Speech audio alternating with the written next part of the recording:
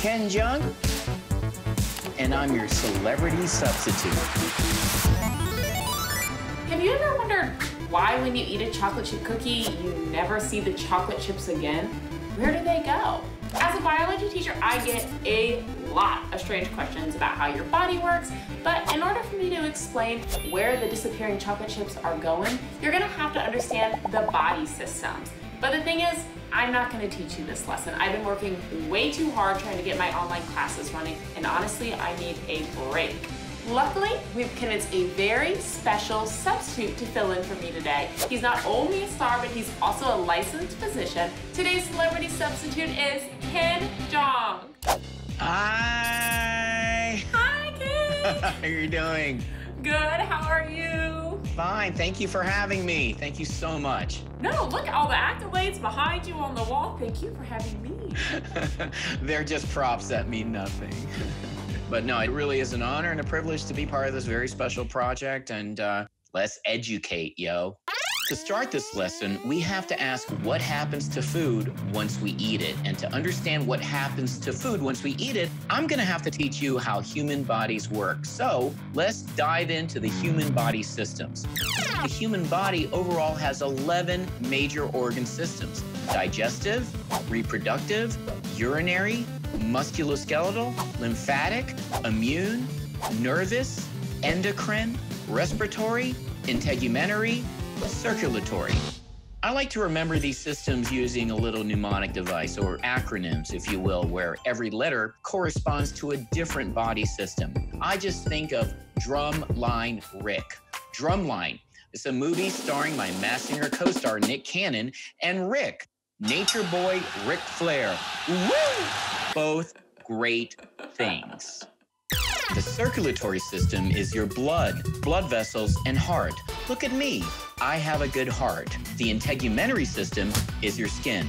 Look at me. I'm a celebrity. Therefore, I have thin skin. The respiratory system is your lungs, windpipe, and airways, inhaling oxygen and expelling carbon dioxide gas. I'm a celebrity. Therefore, I am full of gas. The endocrine system is made up of the glands that secrete hormones. It helps regulate your body systems and controls things like adrenaline. When I perform, I get an adrenaline rush, yo. Then you've got the nervous system, and that's the brain, spinal cord, and nerves. The immune system is like your body's security guards, keeping you safe from intruders. Not unlike my human security guards, of which I have 3. The lymphatic system drains fluids and substances away to be filtered, excreted, and recycled. It's kind of like the body's garbage disposal. Not to be confused with my security guard who disposes my garbage. The musculoskeletal system is my skeleton and all the muscles, tendons, and ligaments that are attached to it. I don't lift weights, therefore I have weak muscles. The urinary system, well, that's like your pipes. The urinary system is how your body is actually filtering your blood and getting rid of toxins and waste. And then the reproductive system is how humans reproduce. It's how babies are made. And my wife and I made 2. And now that you've gotten an overview of the body systems and we understand that they're all interconnected, let's take a look at how a single system works from start to finish. And that system is going to be my favorite system, the digestive system, because I like to eat. I'm about to demonstrate how the digestive system works, and I'm gonna do it in the most personal way possible using my own body. I'm gonna eat a food, and then we'll watch as it travels through my digestive system. But first, I've got to decide what food I'm going to eat.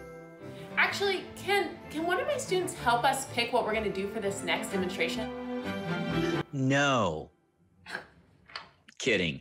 Yes, I'd be honored. That's a great idea. I'd love to have one of your students help me out, as long as they like 5 of my movies.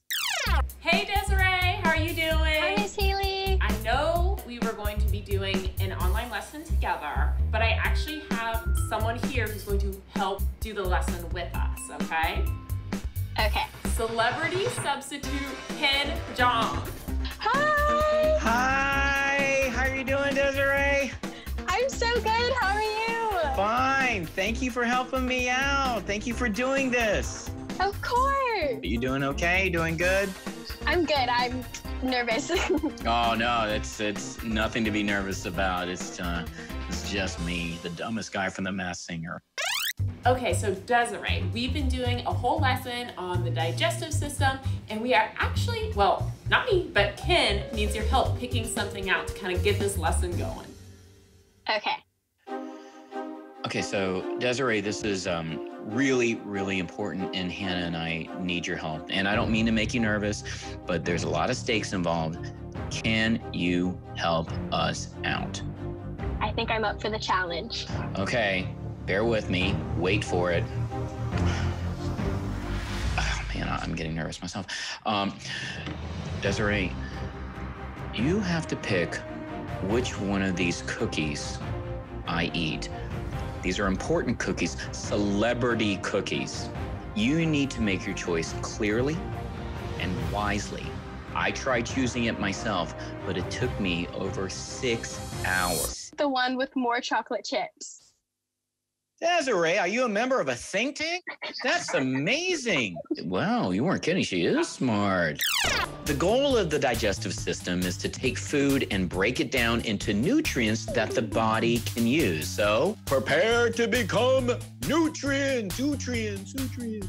Oh, my digestive system starts working before the food even gets to my mouth hole. The sight and smell of food alerts my body's digestive processes to get started. Now, my teeth are breaking the cookie down into smaller, more manageable pieces. And I'm really getting that saliva mixed in with the food. My saliva contains an enzyme, amylase, that helps break down the starch in that cookie. And the saliva also gets the food slippery so it can smoothly travel to its next stop in the digestive system, the esophagus. I can feel the muscles in my esophagus contracting to get that cookie moving on down. And at the end of the esophagus, a muscular valve contracts and relaxes to allow the food to enter my stomach.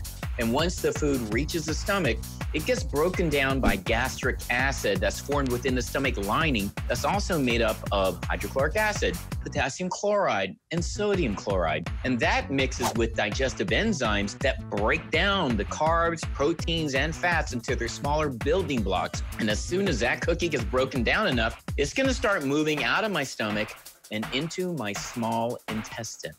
And scene.